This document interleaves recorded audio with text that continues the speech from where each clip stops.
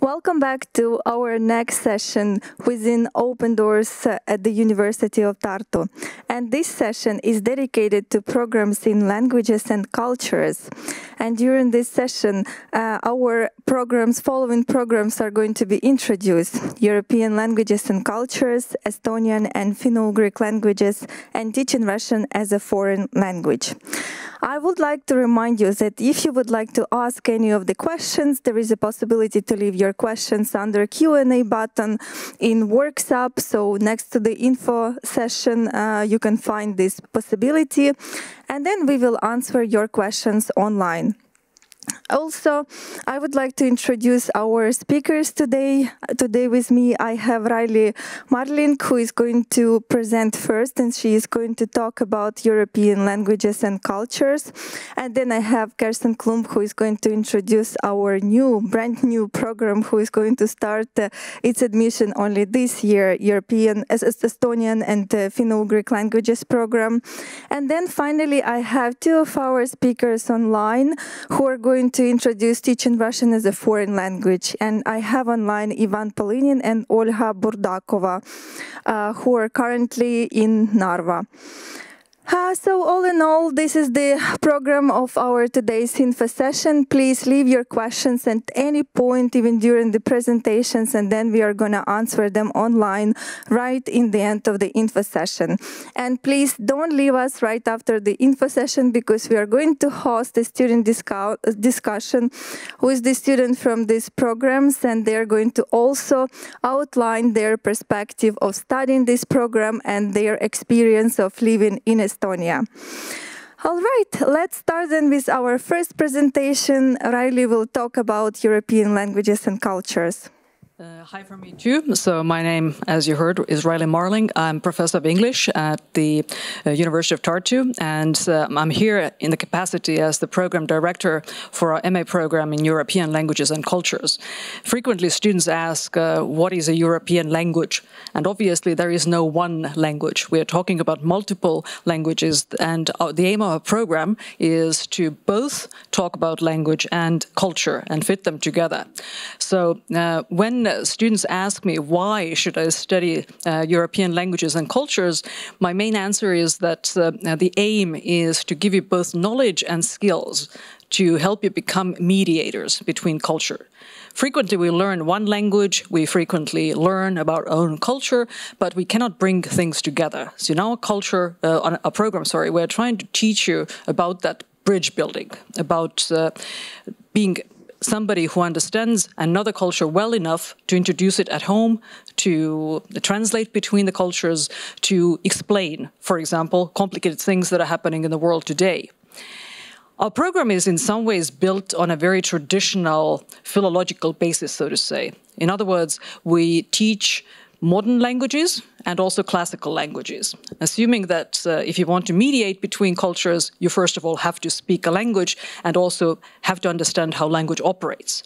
On top of that, we pay a lot of attention to linguistic expression. In other words, what can be done with language? For example, literary texts. But on the basis of this basic core of language knowledge, linguistics knowledge, literature knowledge, and cultural knowledge, you have a lot of flexibility in building study paths. In other words, we have been able to accommodate students who come to us both with an academic interest. So, for example, academic interest in linguistics. We recently placed a PhD student in Birmingham coming out of our program. But we also have students who are more interested in practical application of this linguistic and cultural knowledge. And our program tries to accommodate both of these two approaches. I will be happy to explain this later on. The program itself is kind of complicated. I think one of the more complicated ones that is being talked about in this info session, because we have 6 different specialties. We have a big label above us, but we basically teach English, French, Spanish, German, Scandinavian languages, and Russian. So in all of those specialties, there is a combination of language and literature, plus classical philology. Because of the nature of classical philology, that is the only specialty we have that is open only to people who are proficient in Estonian. So I'm sorry for the international students who would like to do classical philology. That is not an option available at this point. You might be able to take classes in Latin or Greek, but we cannot offer the whole specialty. However, in all other specialties, international students are not only welcome, but they have been welcomed and they have been successful in our program. Because in all of the other 5 specialties, we teach the specialty module in the language of the specialty. In other words, if you come to study English, you learn in English. If you come to study French, you take classes in French. If you come and study German, you take classes in German. And this makes this program very international. We currently, strangely enough, have multiple American students, for example, studying German in Tartu. So this type of linguistic mobility within our program is regular and useful. And as I already said, I mean, the specialty module is the core of your studies. This is where we give you a grounding in linguistics, literature, and culture in slightly different combinations in each specialty, because our departments have different academic backgrounds, and we want to showcase, so to say, the best we have. So if one department is stronger in translation, they will showcase that. If some department is strong in, let's say, modern literatures, that's going to be the core. And the idea of this is that even students who come from outside traditional humanities can get the, feet on the ground, so to say. They get some grounding in understanding the meta level of language, some terminology about discussing literature or discussing culture. So we build a core of what our specialty is about. But on top of that, you can start building many other things. And this is where those academic and career interests come in that I mentioned at the beginning of my presentation. And there are basically 4 elements in which you can sort of tailor this program to what you want it to be. First of all, you can pick one of the 2 graduate schools in the humanities. We have 2 of them. The aim of these graduate schools is basically bring together students from all over humanities. So any humanities department student has to take something from this pot.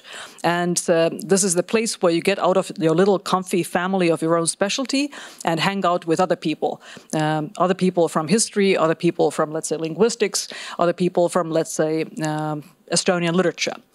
And in both of these graduate schools, we have one for people who are more interested in linguistics and translation, and the other for students more interested in the humanities, have courses in English. So the idea is that even if you're not proficient in Estonian, you are able to participate in this sort of faculty-wide conversation on the humanities. The other modules, however, are much more free.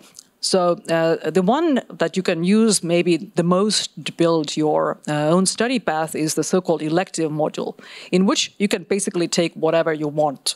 But the only limitation is that somehow this elective module has to make up a systematic whole that supports your MA thesis or your MA project. In other words, for example, you want to study intercultural communication between, let's say, English, let's say United States, and let's say Mexico. It would be logical for you to take the main module in English, let's say, and the elective in Spanish, or vice versa, so that you build up these twin competences. We basically allow you to take electives anywhere. It doesn't have to be humanities. If you can speak another language, we're extremely happy if you use the opportunities that we have in our college, but you can technically take it anywhere. We also very strongly recommend international mobility. Of course, because we are about foreign language and foreign cultures, we actively want our students to spend at least one semester of their studies abroad. And that would be a perfect way of using the elective module, because Tartu is a small university, and therefore the options available internationally would really, truly help you do whatever you want. You bring that competence back, you make it work here. Our departments have very extensive web of Erasmus agreements, plus you will be able to take advantage of the many university-wide agreements Tartu has. Plus, in the specialties of French and Russian, we actually have a double degree program with the University of Lyon in France. So this is one thing that I cannot repeat often enough. This month of February, I think I have spent at least a week writing letters of reference to students who want to go someplace. So it's even in today's uncertain world something we do. In the optional module, you can, again, pick whatever you want, and this is not something that is directly linked to your studies. We allow you to, so to say, broaden your perspectives. Many of our students, for example, choose to study Estonian under this module, but you can basically take other languages, do gymnastics or whatnot. Entrepreneurship skills, project writing are things that I personally recommend as more professionally useful. The final two parts of the study path that you can choose are practical training. So we believe that all students have to do something practical in addition to studying. We have multiple options available, and the sky is the limit, so to say. It basically depends on what language you speak and what you can do. We usually can place you in some place where you are able to practice what you need. And finally, you can choose to write a thesis. Obviously, choosing a thesis topic is a big choice. You can take yourself in very different directions. But maybe it's worth emphasizing that in addition to the traditional academic thesis, we also allow students to graduate with a project. So something that is more hands-on, more practical, and more applied. So both of these directions exist, are possible, and you can choose which of them you want to do with, first of all, your supervisor, but also me, program director. And I will be happy to give examples of things like that. Most of our students, I have to say, still graduate with a thesis because they tend to want to write something more systematic, but the practical module is gaining popularity as well. Basically, the important thing for you is learn to use this freedom well. As you know from Spider-Man, with great freedom, great power comes great responsibility. So in this case too, we try to give you an idea of the options out there so that you can choose make your choices well. We offer an MA seminar in your specialty at the beginning of your studies so that somebody who knows your area gets you grounded, so to say, and helps you make good choices. I will be there, but your main advice comes from a supervisor or from our coordinator, and I have given you some other contacts there. Since you are probably here curious as to what you need to do, the admission requirements are very simple in some ways.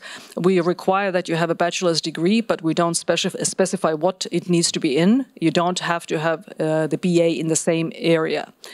You have to prove English language proficiency, and the University of Tartu homepage, and you can find the link on my slides as well, shows you what tests are accepted. So you have to have official proof of B2 English, because even if you study, for example, Russian, you nevertheless need to take classes in English, and without B2, you will not cope. Just be honest to yourself. We test your proficiency in the respective language in an entrance examination. So again, if you want to study English, you actually do have to speak English. We don't start teaching it. If you want to, study French, you have to have French in order to take classes and write a thesis in it. And most importantly for you, you may apply before you have completed your BA degree. So for you, that's the most important thing. You get a conditional acceptance, and we sort of definitively accept you when you are done. The decisions have to be made over the summer. I'm not going to risk a specific date, but you have to decide by August. So the admission requirements can be seen on the web as well. We basically require 2 pieces of paper from you, a motivation letter in English. You have to prove that you can write that text in English, and then an essay in the language of the specialty. So again, in French, Russian, English, whatever you choose. The topics already are available online. I hope that those of you who are curious have already checked them out and started reading the essay texts. On the basis of these 2 things, we pick the strongest candidate who get to go to the second round, which is the admission interview. And this is also conducted in the language of the specialty to test whether you wrote your essay yourself, of course, as well as whether you are freely able to converse in the language of the specialty. We, this year, have 22 positions, of which we have 15 tuition waiver scholarships for basically EU citizens, and 2 tuition waiver scholarships from citizens of third countries. Plus, we have 5 tuition-based positions. To anticipate the question, our tuition fee is 4,000 euros a year, which is a standard for the programs in our specialty. So this is the average story. All of this information is available online. You can check this out on your own in your free time. The deadlines, just to go through the basics as well, the essay topics went live February 15th, and so I hope some of you at least have checked them out. You have until March 15th to write the essay, and as well as complete your motivation letter. So that is the end of that game, so to say. Then the door closes, and the committees read your paperwork. The students who pass this first hurdle, so to say, get to be invited to an interview, and will let you know about the results personally. There are 2 dates, and all interviews are going to be conducted online for obvious reasons in this time of COVID-19 pandemic. We hope to give the first admission results by May 15th. In other words, you will know about your conditional offer by that time. However, I really want to emphasize that that first date is not the final date. We usually get a lot of motion in those student numbers. Students pick universities, they make decisions about going to study somewhere else. So even if you don't get in the first, on May 15th, you might find yourself on the list of accepted students a few weeks later or a few months later. The academic year this year begins August 29. So if you're planning to come to Tartu, plan for that. And this is very, very dense, but I repeat once again, this information is available online. You can check the website of the program, and you will find all its information here. Today is not the last time when you will meet this. And to finish my presentation, I just want to bid you welcome. Our college is in the very center of university's historical campus. This picture is of our college, currently covered in scaffolds, but it will be free of those scaffolds in August, and please join us.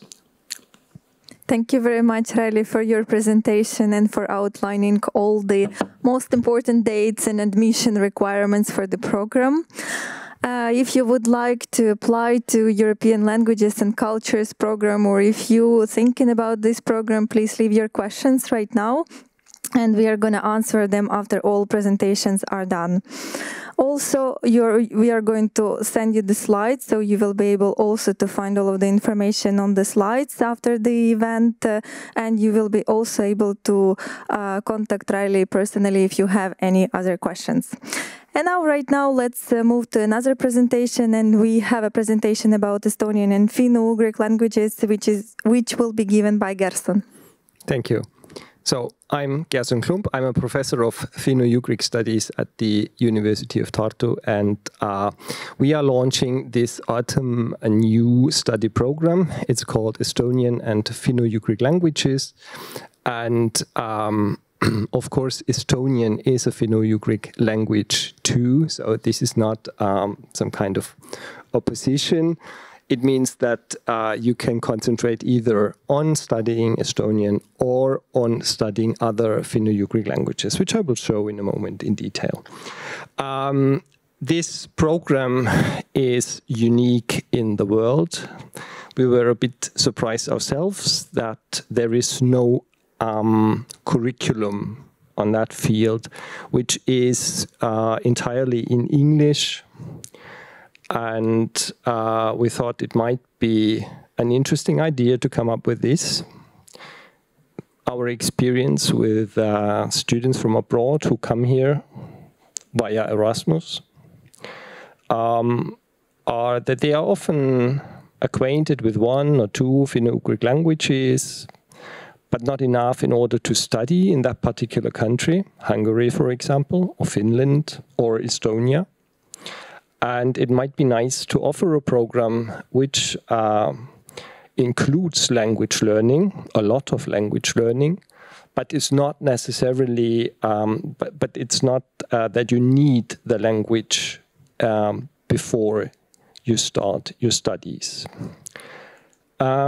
This is the building where we are situated. It's on the other side of Riley's building. it's the philosophical or the Faculty of Arts, and we are on the 4th floor. The program comes from one particular institute. It's called Institute of Estonian and General Linguistics.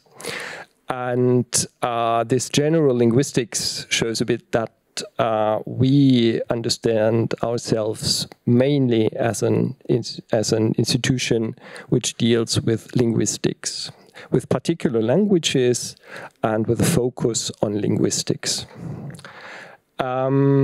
This department includes, or this institute includes 3 subunits in addition to Estonian and the Finno-Ugric department, namely a department of general linguistics, a department of computational linguistics, and a sub-department of digital humanities.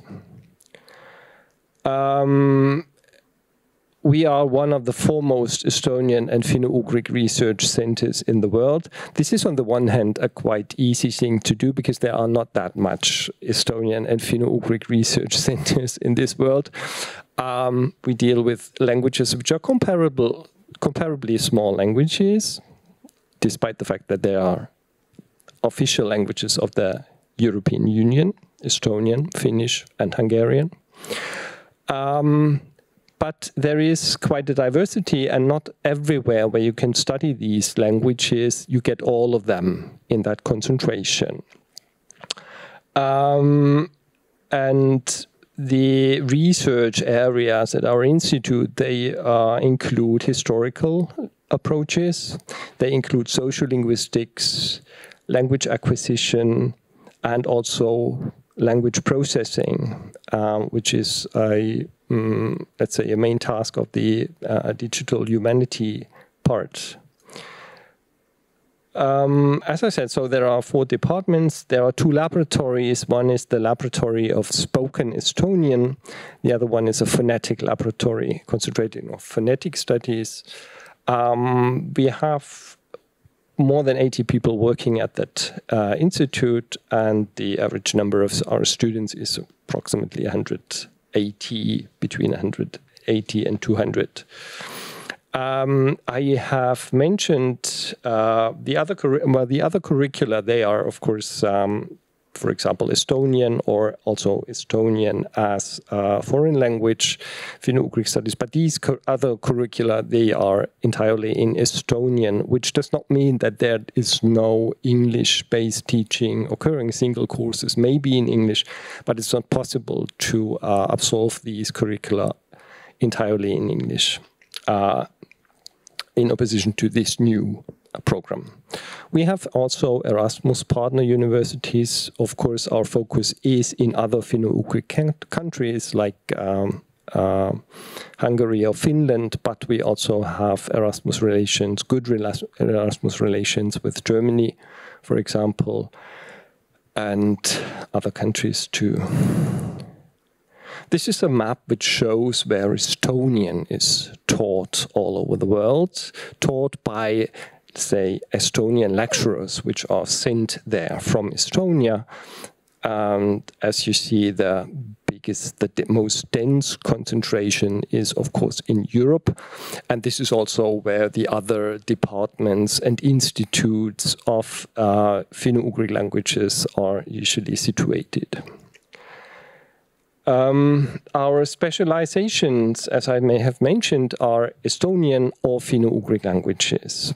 And no matter which of these specializations you choose, you have access to courses which are more theoretical, some are more practical.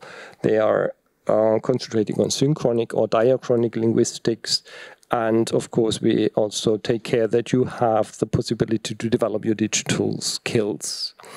As concerns the Finno-Ugric languages, this is, of course, a package of languages, and the two languages, the two main languages are Finnish and Hungarian, which are both taught by native speaker lecturers who come from Hungary or Finland. But we have native speaker teaching in Komi, Finno-Ugric language spoken in northern Russia. We have from time to time Mari taught language from central Russia. And of course, the language teaching is also including a lot of structural courses. That is, you get acquainted with the structure of a language. So the focus is not that you speak this language, but that you have it as at your hands for linguistic studies of all kinds. And these courses include also smaller languages spoken in Siberia, like Khanty or Mansi or Samoyed languages. And of course also the so-called minor Finnic languages. That is the closest relatives of Estonian and Finnish, which are spoken in the Baltic Sea area, like Karelian, Votic, Ingrian, or Livonian. So here is a choice of all these activities which are reflected in teaching and also in research in our institute. This is a bit difficult probably to study because it's a bit small, but we are new, so I don't have anything better to offer right now.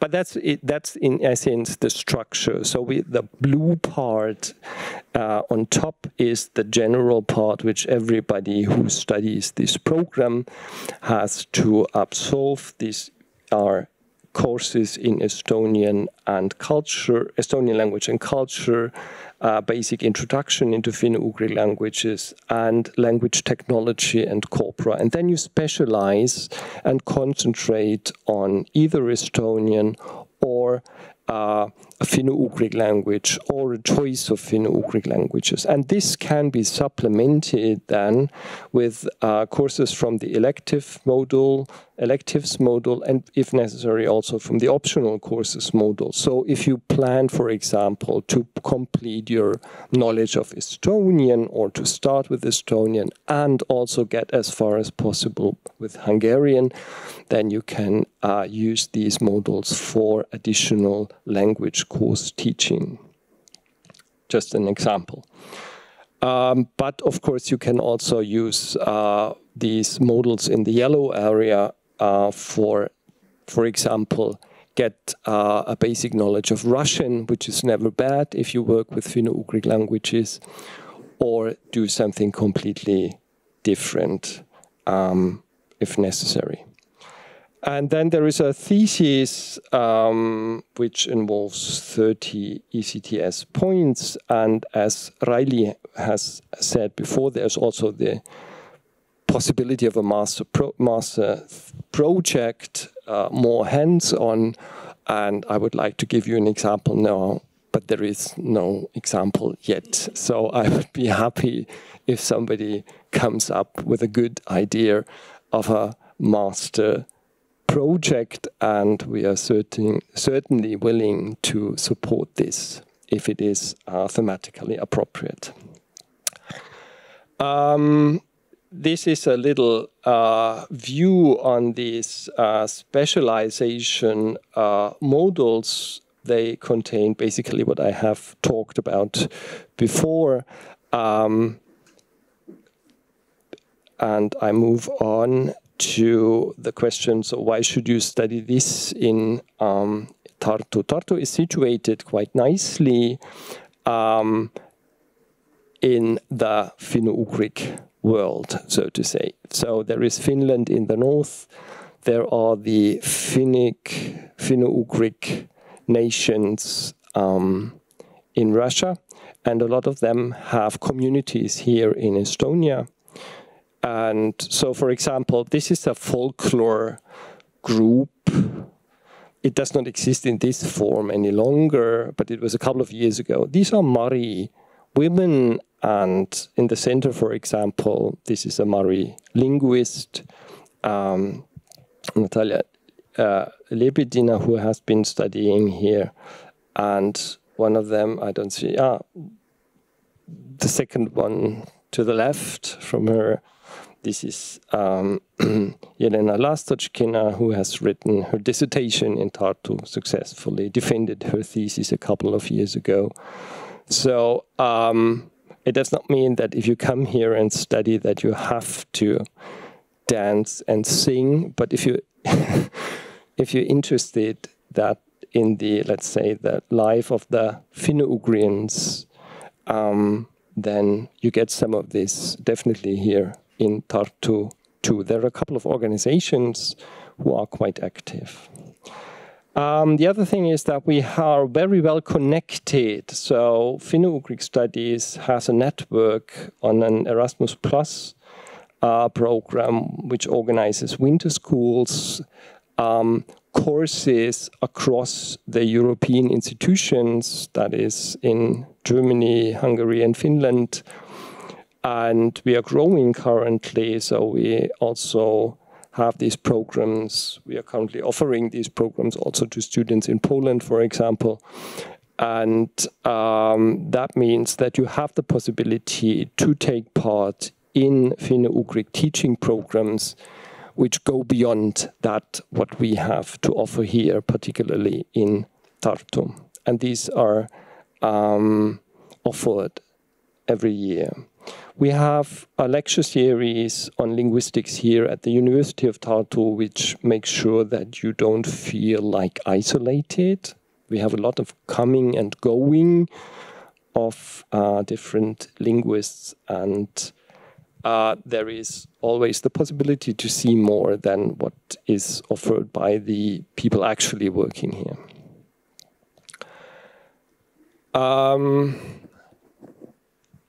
One of the focuses which we usually have is that working with languages, minor languages or dialects involves also fieldwork and language documentation opportunities. This is a bit has a bit changed in the last years due to the COVID situation, but basically this is something which is going on, and currently a lot of, let's say, documentation methods are developed which create access to native speakers via the internet. And Tartu has a good tradition in that sense, and we continue with this. These are the people who are teaching here, and if I introduce them, I will use up too much time, so have a look at them, and believe me, they are experts in different fields, all related to Estonian and Finno-Ugric languages. This is a very important person who is responsible for giving you advice in all kinds of fields. So this is what I did not manage to say, and which can be read on our webpage, the practical information about applying. Thank you. Thank you very much, Gerson, for your presentation. Also, you will receive the slides and you are going to be able to check the information about admissions and career opportunities. But anyways, if you have any questions to ask right now, you can also leave us your questions and we will answer them after the last presentation. And right now, I guess we are going to move to the next presentation, which is going to be given by our colleagues from Narva, by Ivan and Olga. And this information is, presentation is going to be dedicated to master's programs teaching Russian as a foreign language. And I guess the floor is yours. Hello, everyone. Can you hear me? Our usual Zoom conversation? Yes, we can hear you. Yeah, perfect, perfect. If you can't, just scream louder, please, and I will hear you then. The thing is that we probably should have accustomed to the new reality at this very moment. And if I would have written this presentation yesterday or several days ago, I probably could rephrase it. So I apologize in advance if some of the phrasings maybe found offensive by some of the candidates, or I would also probably have to mention that even in the times like this, to keep the cultural connections and teaching Russian as a foreign language is important, even in the security or from the security and the cultural aspects. So let us proceed to the presentation itself. Thank you very much. So why study in Russian in Narva? The Estonian city of Narva is located on the border of the European Union and the Russian Federation, just 130 kilometers away from St. Petersburg. Narva is a Russian-speaking city, with the Russian being native language for almost 95% of its inhabitants. So there is quite a language immersion for any person wishing to study the Russian language here in Narva without ever leaving the European Union. Studying in Narva gives an opportunity to improve the Russian language proficiency in everyday and social cultural communication in the city environment. And this is one of the reasons why every year Narva College is chosen as a place for short-term and long-term studies of Russian by about 100 students from the USA, France, Great Britain, Sweden, Netherlands, Republic of Taiwan, and many other countries. So why study Russian in Narva? Narva is a small town, about 60,000 residents, which is quite convenient for living and studies. And the university and the actual campus is within a walking distance from dormitory, about 15 minutes. Narva College is a regional college of the University of Tartu, which was founded in 1999. It follows all academic and research traditions of the University of Tartu. The student body includes more than 500 students, including 136 foreign students from Russia, Ukraine, Belarus, Lithuania, Kazakhstan, and other countries. Overall, the college offers 12 study programs at bachelor's, master's, and applied higher education levels. And the college has a highly qualified academic staff of teachers of the Russian language, culture, and literature who conduct research and provide methodological support in teaching Russian as a foreign language, and who have at least 10-20-year experience of teaching this subject. So aside of the language immersion that you will experience within the city, we actually have quite proficient staff, academic staff, which will hone your methodological and other skills related to the language. The campus building of Narva College, or the dormitory, is a modern building constructed, the campus building is constructed in 2012, so it's the study building. And according to the unique architectural project that combines an innovative study environment with present-day requirements to it, and the university dormitory was built in 2020, and the building of which you can actually see on the picture right in front of us, and which confused me in the beginning of this slide. And it offers a comfortable environment for studies, sport, and leisure. And the dormitory also houses a library and a swimming pool, again, which you can see from the picture on the slide.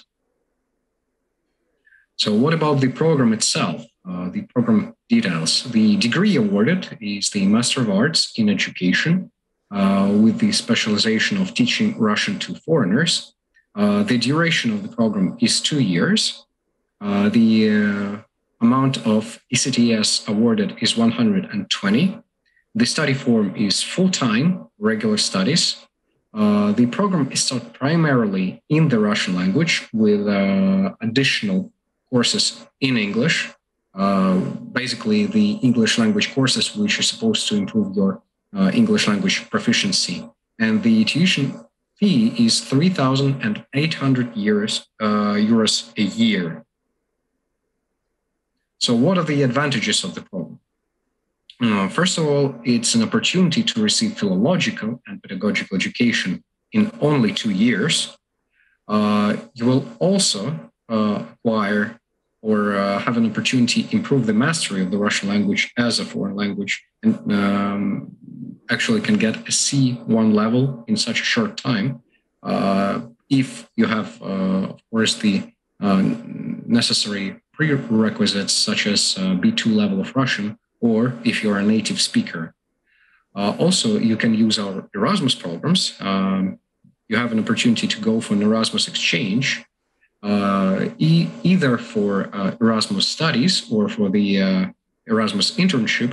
You may spend a semester abroad at a partner university, and even an additional semester after your studies will be finished. Also, we are quite flexible, and there is a flexible mode of studies with e-learning support for every course of the program, which is quite important considering that we are living in the COVID times, and everybody is prone to this illness. And this year, we actually started with the hybrid studies, and our teachers have a profound support, about which Olga will probably tell you better if you'll have additional questions. So what are the modules?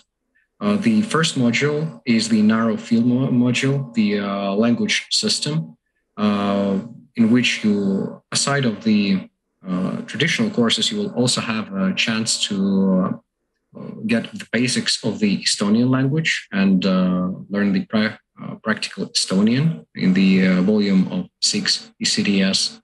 The second module is the core competences, where you will learn more about the translation theory, the functional aspect of grammar, text linguistics, stylistics, the norm and variance of the Russian language, and also have understanding of the Russian culture in context.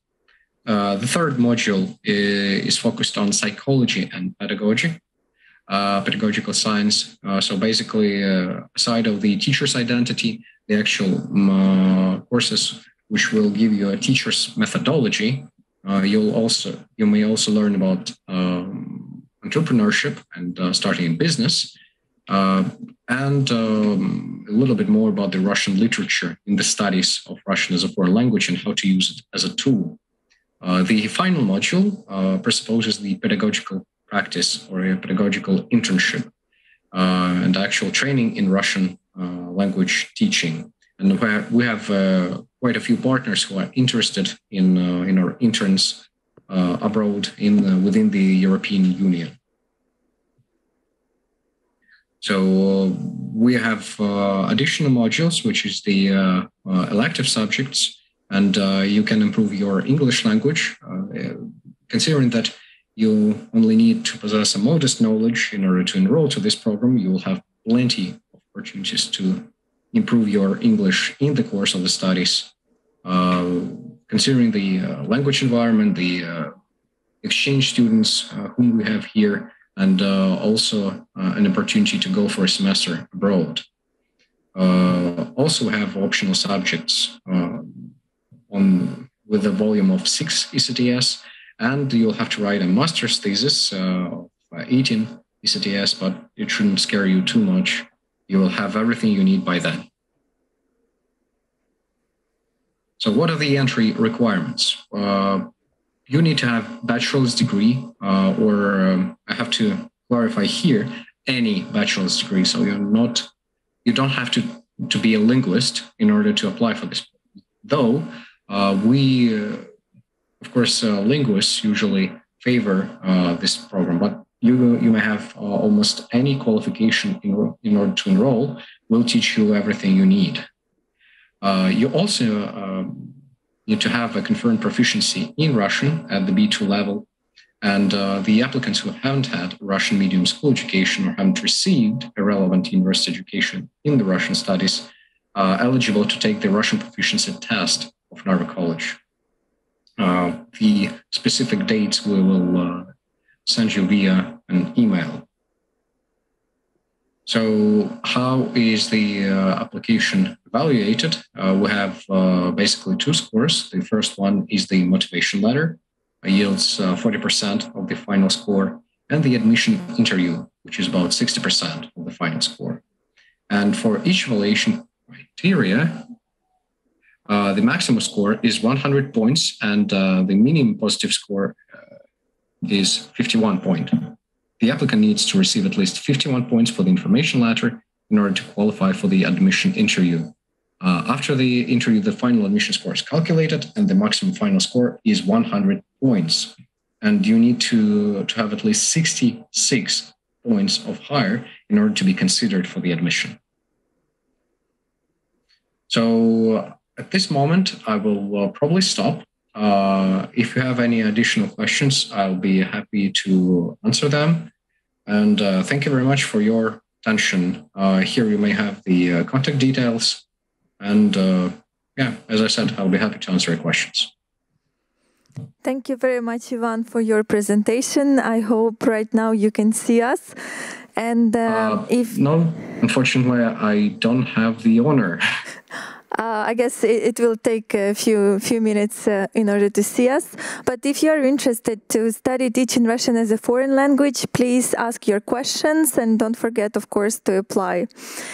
And right now, I guess we are going to open our Q&A discussion round, and we received some of the questions already. And I guess we will start with the question for Gerson. So the question is, do I need to speak Estonian while applying to Estonian and Finno-Ugric Linguistics? And if yes, which level do I need to have? No. This is a clear answer. You don't. This program is meant to be for somebody who does not speak Estonian. Of course, you are invited to learn Estonian or to continue studying Estonian, but you don't need Estonian to complete the program. Thank you very much. Another question we have for Riley, for European Languages and Cultures. I have Bachelor in German and English teaching profile Master of Education. Can the master program lead to a teaching career in Estonia? Again, a short answer. No, in the sense that it's not like in the in Estonian system, you need to have professional qualifications which are only given out by teacher training programs. We run a parallel program in teacher training that unfortunately requires Estonian, and so you will be able to work as a teacher in Estonia, but we cannot give you the qualification of a teacher because of the qualification system that exists in the country. However, the degree allows you to have a temporary contract of teaching, and many students do that. Plus, if you want to pick up that degree and you have some Estonian, you will be able to do that parallel to studying with us. But yeah, Estonian is needed for that. We have also quite similar question to Gerson about career perspectives, or what can I do after graduating Estonian and Finno-Ugric linguistics? Well, that depends, of course, a lot on what specialty you choose. But basically, you are a linguist with a specialization. You can choose courses which increase your skills in, say, language processing, and work for language tech companies. You are, if you're going into an academic career, then you're qualified, for example, for doctoral studies and continue, say, with linguistics. We do not provide teacher degrees for the Estonian school system. This is not possible, as Riley said, on the base of English studies. Otherwise, I mean, we have teacher training, Estonian teacher training at our institute, but this is in Estonian. Now, language tech have I mentioned, and of course anything which has to do with languages, language teaching is a possibility to get a foot into the market. But of course, I mean, we are a humanities program, and we have no, say, we cannot compete with programs which have a specific design for the labor market. Mm-hmm. Thank you very much. Next question we have to Ivan. Hello, I'm a student from China. I'm currently studying in China as a postgraduate student. I got my bachelor's degree last July, majoring in Russian language and literature. I want to study teaching Russian as a foreign language in Tartu. At Tartu University, it's in Narva. I'm wondering whether you would accept an exchange postgraduate student. Thank you. We, of course, will be happy to see you here. And again, I have to clarify that Narva is, is another city than Tartu. Even though we are University of Tartu, we're still in the city of Narva, which is closer to St. Petersburg, and which is on the very border with Russia. You can literally walk into it, or at least you could until some time ago. So yes, of course, you can enroll. You of course may submit your documents. The only thing that I probably need to again clarify here, I didn't get the part when you mentioned about the exchange student. So as an exchange student for that, we have an Erasmus program, and you need to your university will have to get into an Erasmus Plus international agreement with us. But if you have already completed your program in your home university, so yes, please, of course, fill up your paperwork via the Estonia Dream Apply and come here. Thank you very much. Next question we have to Riley about the double degree program in French and Russian languages with a partnership with Lyon. In which languages we must write our essay? How many semesters we can spend in the receiving university? So the double degree then exists in two specializations, and usually this means that you spend 1 year in Tartu and the other year in Lyon. So it's basically the year in which you go to Lyon depends basically on the situation. Currently, we have 3 students in Lyon. Their studies were disrupted. They couldn't go last year for obvious reasons. And so it shifted the studies around, so to say. But the idea is that you do 50-50. And obviously, in order to study in Lyon, you have to be proficient in French.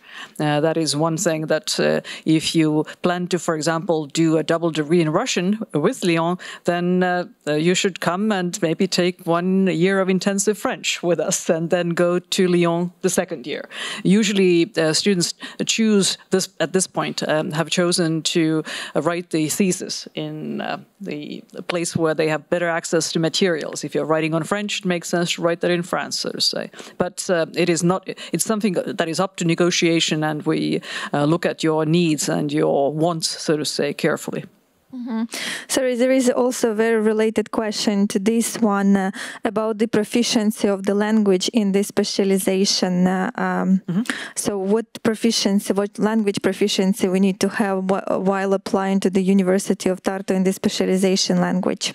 It depends. As in English, we kind of expect you to be at least at C1 because English is so widely spoken, and therefore the level of language is usually higher. In other languages, I would say B2 is the minimum. You can work up from that level because in French and German, also in Swedish, we start our own students at Tartu from basically 0, and so there is a group of other students whose proficiencies are going to be in the B2 plus level, and you can scaffold up. You don't need to provide any documentation to us. You will just need to prove your ability to speak and your motivation to learn during the interview. As I said, English is slightly different, but in other languages, we have taken in students who don't feel fully comfortable with writing, for example, and they have successfully graduated. For example, we had a student from Italy who finished in Russian. He really worked hard when he was here. He spent 1 semester in St. Petersburg. Those were the days. And he was able to work himself up. So we have positive examples from different specialties of people who have scaffolded up the language. I hope that answers the question. Thank you very much. We also received some questions in Russian. Luckily, I can speak Russian, so I can translate them directly to Ivan. So the question is, what kind of courses we can take in Russian in Narva?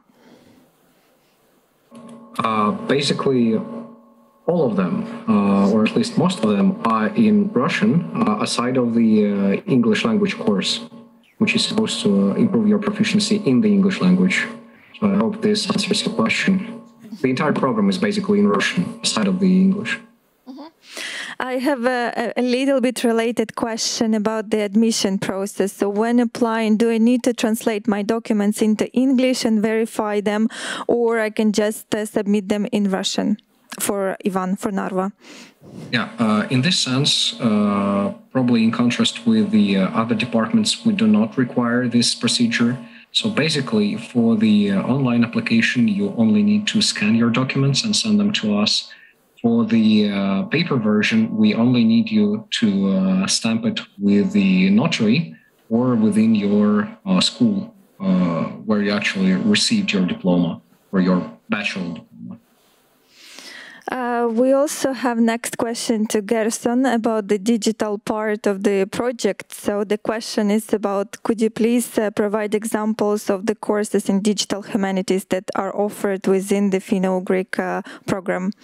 Yes, this is a difficult question because this is a selection of courses which we have not taught yet in that sense. So the idea is to have some statistical training that would enable people also, which you need for, let's say, analysis in linguistics, but then also programming.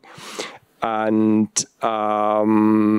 having teachers who are involved in language technology. I ask for a little patience. I mean, we are coming up with the study program very soon with the courses which start this autumn. And then there is also the possibility to ask what will be in the second year. That's not a perfect answer, I know, but yes, but everything is so fresh. Yeah, our applicants can keep an eye on the website because we are going to update the part where the courses are listed. So keep an eye on them, and then you can check more. So there is a question in the air about scholarship. Maybe let's make like a round of updates about the scholarship in each program. I know, Riley, that you have already mentioned about that, but if you can repeat, and then we are not going to come back to these questions. So our program is slightly different from the others because we are one of the very few ones in which the majority of students actually are from Estonia. So you will be coming and studying with Estonian students. For that reason, we have large numbers of tuition waiver scholarships for students from the EU and associated countries. So if you happen to be from the EU or from Estonia, there are 15 positions for you, and we have 2 tuition waiver positions for students from the third countries, meaning everybody else, and those are it, so to say. There is no transfer between those 2 positions. If we don't fill a position for the EU students, we cannot extend that to the countries of third citizens, unfortunately. However, if you are very good in your studies, you achieve high marks, you are able to apply for the usual Tartu performance scholarship. That is not very high, but it is available to all students with excellent marks. Karsten, what about your program? Yes, so we have tuition waivers, and every application is automatically an application for tuition waivers. So you don't have to file a separate application. These tuition waivers are, of course, restricted, and they are then assigned according to the acceptance list which we have. In addition, we have living costs grants, and these can be applied for separately. The exact number of these grants is currently not clear. We have certainly some of them which we find. So we have a statute within the institute, and they are going to be assigned to students on the base of a separate application. ideally, this will be 2 for students who go into the who specialize on Estonian, and 2 for students who specialize on Finno-Ugric languages, coming from 2 different sources. However, the second source is not confirmed yet. So here also, I hope very soon, more information. And this is the beginning, so we are currently increasing also our efforts to provide more grants or stipends in addition to the existing tuition waivers. Thank you very much, Ivan. What about you? We have only 2 tuition waivers on the lucky day. Usually it's like from 1 to 2. So please be ready to bear your expenses on your own. And if your academic achievement or if your interview and the motivation letter score will be high enough, you may get it. You may get the tuition waiver, but I wouldn't count on it in advance, so please think about it. I have another question for your program for teaching Russian as a foreign language. Do I need to speak English in order to study the program? Only at a B1 level, so your knowledge have to be limited to an extent. So you don't have to be fluent, but you have to be at least able to introduce yourself and get a basic, acquire basic understanding before the interview. If you will start immediately honing your skills, you'll get there. Don't worry. Thank you. There are questions about motivation letters. So maybe how to write a successful motivation letter, how to write a motivation letter to get a tuition waiver. Maybe Riley and everyone, we can also comment, what are you expecting from our applicants to write in their motivation letter to make this letter successful? I'm going to start from a really dumb thing to say, but please don't plagiarize your motivation letter. There are sometimes people who seem to think that there is a perfect letter that exists on the internet that they can just use. The motivation letter should explain your motivation in coming to study with us. So my first recommendation is to do some homework, look into our programs. I think that applies to everybody's program, and try to link that with your career goals. And with your academic goals, so that you can put your own life into the context of the program. We do, again, this is my subjective opinion, but I don't think that our committees are going to be that moved by you saying that you have always loved Estonia, or that... So try to make it a little bit more specific, in other words, and show some homework, I think, is what I would say as a useful pointer. There is also a question if there are some, for example, achievements in sport. Do applicant need to? No, I think that, this is, I see where it comes from, that in many very competitive American programs, the program, like in Harvard, is looking at the full person, so to say. And obviously, we too are interested in full people with lives. But we are, above all, especially when you are applying for, let's say, 2 tuition waiver scholarships that most of us have available to citizens of third countries, we are above all interested in whether you are going to be a motivated student in our program, and whether you're going to cope, and whether you're going to build on what we are able to give to you to make a career. And so work on the professional and academic side as opposed to these sports achievements, my opinion. Gerson. Well, I do completely agree. So, I mean, you basically introduce yourself and your motives why you would study this. And I mean, I understand it can be sometimes difficult if you're young and you feel an interest, or you have an interest towards something, but you cannot really explain why you are interested, that it may seem attractive to you, and you're also not 100% secure if that's really the way I want to go. Is that really interesting? Well, at least try to express that, why it is Finno-Ugric languages, why it is Estonian, which you are interested in, why you would choose particularly this part of the world to study, and what are your interests and plans with it.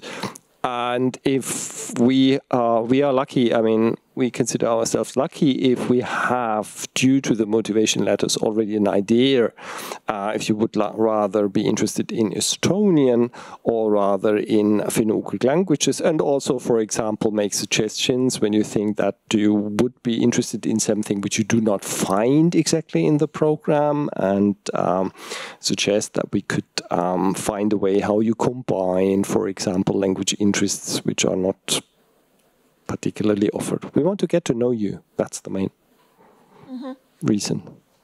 I have one follow-up question. Do I need to specify the specialization Estonian or Finno-Ugric languages already in the motivation letter? It's good if you specify it in the motivation letter. It's also good if you specify it in the interview. And this is not a, how to say, juridical robust decision. So if you, when you start your studies, decide that you will change your original decision, then that's, of course, you have the right to do so. You should study what you need. You should get what you need. Yes. I would like to just add one thing that I think is also useful to put into your letter of motivation. Explain your academic background. And this is a great space to explain why, if your academic background is unusual, you are still a good candidate. This is a nice place where you can sort of explain that, although I have never studied linguistics, for example, but I did this internship someplace where I met linguistics. And so try to make us see why we should pick you from a large field of candidates, and giving some background into who you are academically can be really useful. Thank you very much, Ivan. What about the motivation letter for teaching Russian as a foreign language? I also have one follow-up email. In which language it should be written, in Russian or in English? It should be written in the Russian language. Also, again, it's probably worth to specify that we do not require a person to formally confirm the English language knowledge, only the Russian language. So we actually tasked the person during the interview asking basic questions in English. Now, concerning our motivation letter, or the motivation letter or problem, it's built around three aspects. The first of them is description of the applicant's previous education, and how this education, the career path, is actually related to the studies of the Russian language. So even if you were in a completely different area, just get creative. Think about it, how exactly you could connect this career path with your future program. The second one is the research interests for your master thesis. You of course, can update it during your studies, but please, again, think about this in advance. And the third aspect is please explain your motivation to become a teacher of the Russian as a foreign language. It's highly important, and explain us how it will actually help you with your future career path. You don't have to have a step-by-step guide of how you're going to do that, but at least you should have a rough idea of what you're going to do with the education that you receive. And you have to convince us that this will be useful for you and you'll have enough motivation to complete it. Mm-hmm. Thank you very much. There are a few questions about working and studying at the same time. So maybe we can all comment on that. So if it's the applicant is actually asking if it's possible to work and study, and if you would recommend actually to do that. Everything is possible. But I have maybe 3 points to make. I mean, first of all, Tartu is not a super big city. I mean, Narva is smaller, but Tartu is not very big. And so the number of jobs available for speakers of English will be relatively limited. We do have students who do work, things like catering, for example, and other pretty menial jobs. And you can probably combine it with studying. So that's my second point, because we concentrate our teaching in a few days of the week. So it is possible to create a work schedule. Most of our classes take place basically Tuesday to Thursday. So you have Friday, Saturday, Sunday, and Monday free. However, having said that, that's my third point, we do expect students to study full-time. In other words, students already this year, for example, have basically, after the first semester, said that, wow, I didn't think I will actually have to study all the time. So you will have to find some kind of a balance, let's say. And so unlike in a bigger city, maybe this teaching and, learning and working is maybe not the easiest to combine, but it is possible. Karsten, would you like to comment on that as well? Well, I mean, I know how the situation is. I have worked as a student a lot, and from that experience, I also know that it is not ideal. And if you consider that the master program is 2 years, then I would rather recommend to use these 2 years for intensive studying. But the most important thing is that if you have a conflict between work and studying, then you should talk to your teachers about that and be honest about it. And maybe I would also add the fact that you can, of course, use the summers. For example, we understand that life is expensive, and Estonia is increasingly a high cost of living country.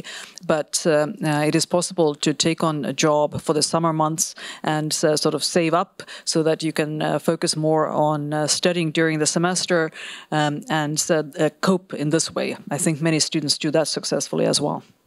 Thank you. Ivan, what about Narva?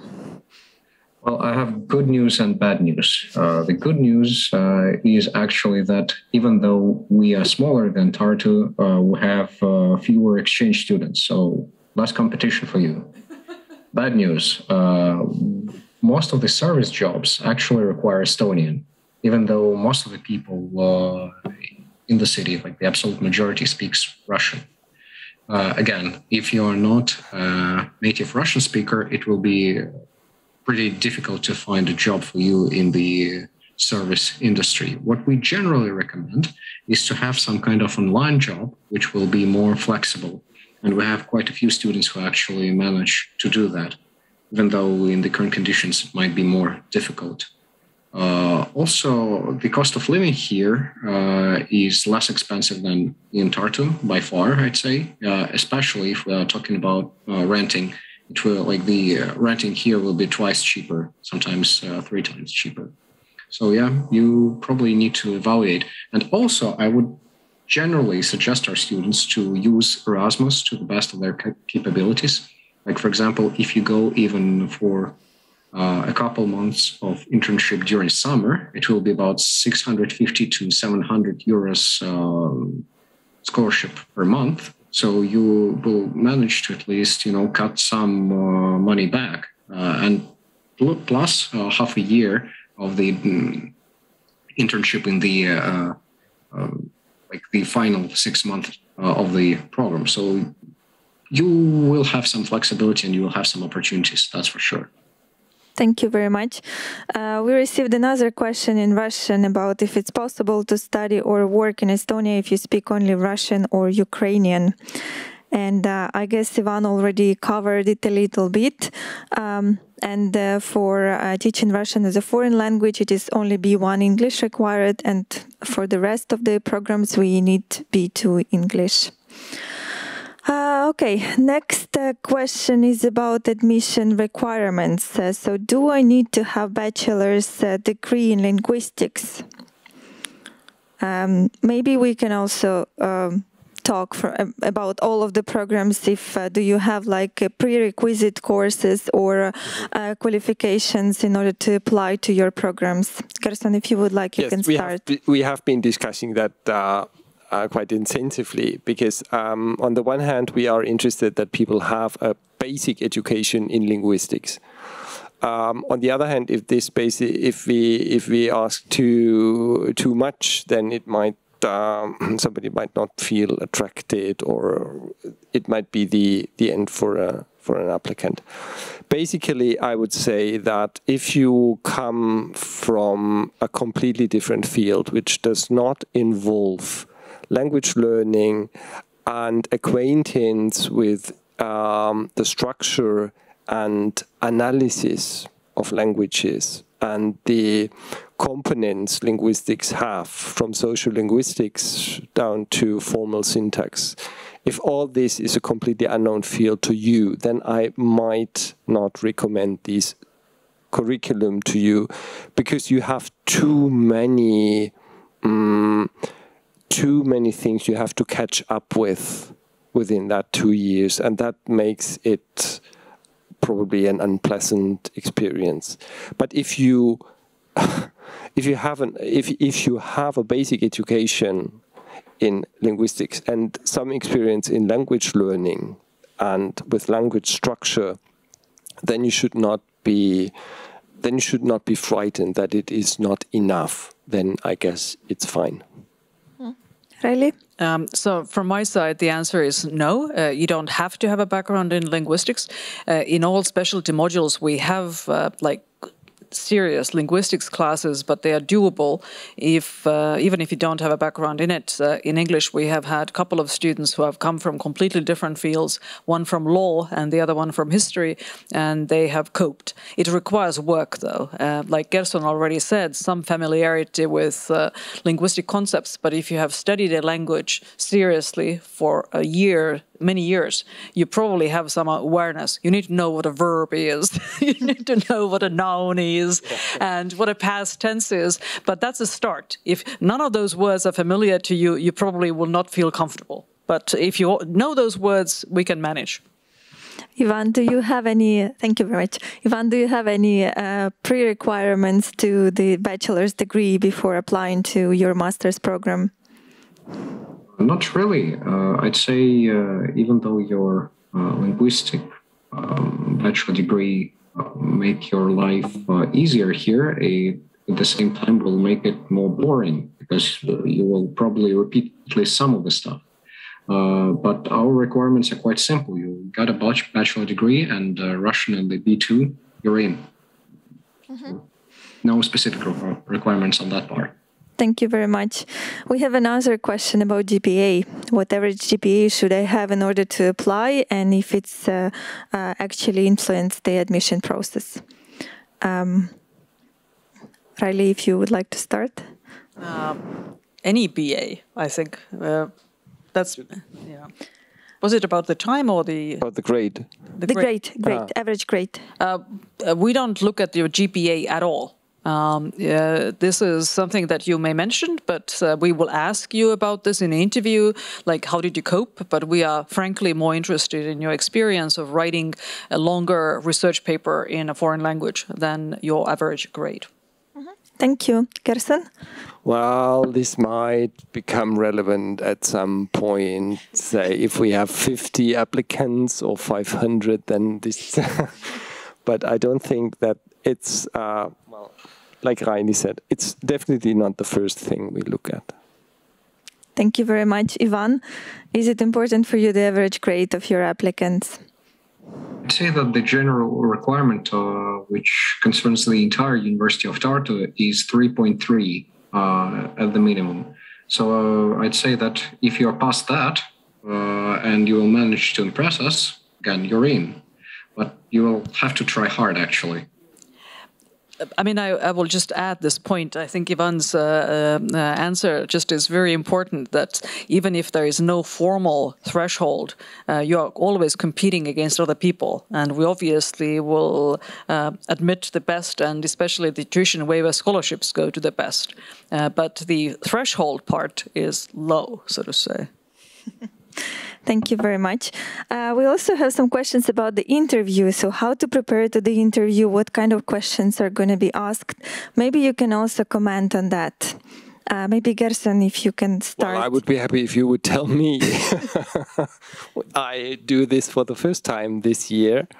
And we basically will ask about the things which you have in your motivation letter, just to discuss these things. So you will have the possibility to speak about your motivation letter. And then, according to the application, we might have questions. But I apologize, I don't have an experience yet with this. But if you prepare for the interview just by making sure that all you have written in the motivation letter and in your application can be commented by you, then I think it's fine. Thank you very much, Riley. You have more experience. So my recommendation is, first of all, think about your academic background and explain how your aspirations to study with us is linked to this academic background. Show a connection. How did you get to this application? You need to be able to explain this. We definitely ask you about your previous experience of writing in foreign languages, because we know that you have to write a long thesis. So knowing what you have done before is important information for us. We will ask you about whether you have academic plans. You don't have to have them. We will never check what you said during the interview against your final thesis. But of course, applicants who know what they want to do, or at least a direction in which they want to go in their studies, are going to be better placed at the end of the interview. So I would think carefully about what I have done, what I would like to do, how do I get from point A to point B, and what role Tartu studies would play in it. Have a plan. Think this through. It is worth doing anyway. Thank you very much, Ivan. Side of the things that we've already mentioned, concerning the motivation letter, I would just give a general advice which concerns not only our program, but probably all of them. Just do your homework. Research the place where you're going to study. Google Maps it. At least look at the pictures, what it looks like. Just read about the university itself. Read about the college itself. If you'll confuse Narva with Tartu, it will definitely not help. It won't help you as well when you will get here and find yourself in a completely different place and in a completely different environment. So you have to understand where you're going and why you're going there. So if you'll try to convince us with this, you'll be welcome. Thank you very much, Ivan. Unfortunately, our time is over for this info session. Thank you very much to all participants for being with us today, for asking your questions. Thank you very much, our dear speakers, for presenting your programs. My wish to our potential candidates would be study cultures and languages, come to study at the University of Tartu. Don't forget about the application deadline, which is March 15, which is coming quite soon. And if you have any questions, please contact our program managers or just maybe follow up us afterwards after the event. And right now we are going to continue in a while with our discussion session with students. So we are going to have a small break, a short break, and then we are going to come back. Stay with us. Thank you.